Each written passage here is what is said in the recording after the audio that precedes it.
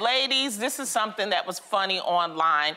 It was a debate. People were arguing about what items actually belong in the refrigerator. Now, some people walked away confused with whether to refrigerate their pickles, peanut butters, the bell peppers, along with other items. So, ladies, what are some items that are debatable on whether or not they belong in the refrigerator? Let's start with ketchup.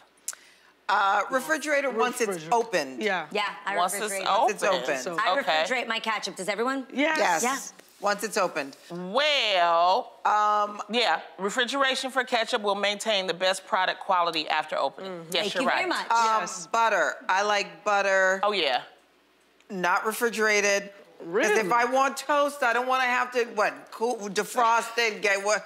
I just want to be able to spread it when I want toast, and I'm done. The other day... I've seen that done, and I always admire people who have those little trays. Yes, I have with the trays. cover. Yes. Well, if your kitchen creeps it. above 70 degrees Fahrenheit, your butter should go into the fridge to avoid going bad. Yes. Listen, I'm from the islands. I don't like anything cold. We're used to grabbing fruit from the tree. I don't like anything cold. This is America. I'm completely with you. I know it's America. I know it's America, Lonnie. For the islands. But I also want my butter to be warm, and but I still put it in the fridge, and then I take it out, and I hate it every time. Yeah. Bell peppers, island girl. Bell peppers go in the fridge, in the vegetable crisper. Right, in the crisper. Yeah, because I'm not going to eat it raw anyway, so that can be cold. You're right. Store in the refrigerator to keep it crisper between 1 or 2 weeks. Bananas.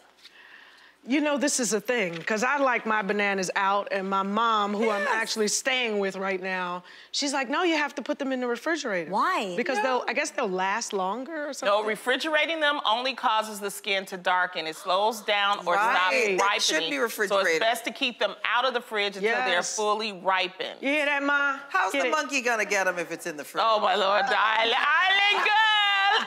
Island girl!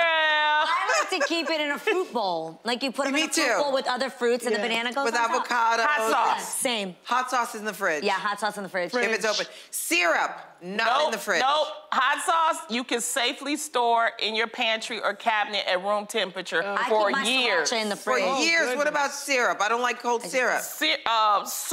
Oh, the islands like syrup. Oh, not syrup. Yeah. Syrup. I keep syrup in the pantry. Yeah, I keep syrup in the pantry. Me too. So yes, you I can't keep it in the pantry. refrigerator, and I take it out when it's time. But it gets cold. Yeah, but you just have to plan. So the don't whole wanna thing with the butter can stay in the refrigerator, but as soon as you know that's what I'm gonna have, you sit it out, you continue on with your mission, and by the time you get ready, it's softened a little bit. All of my drinkers out there, red wine. Red wine is supposed to never be refrigerated. It's supposed to be room temp, never cold. And you're just supposed to drink it all in the same night. Well, that's what I do.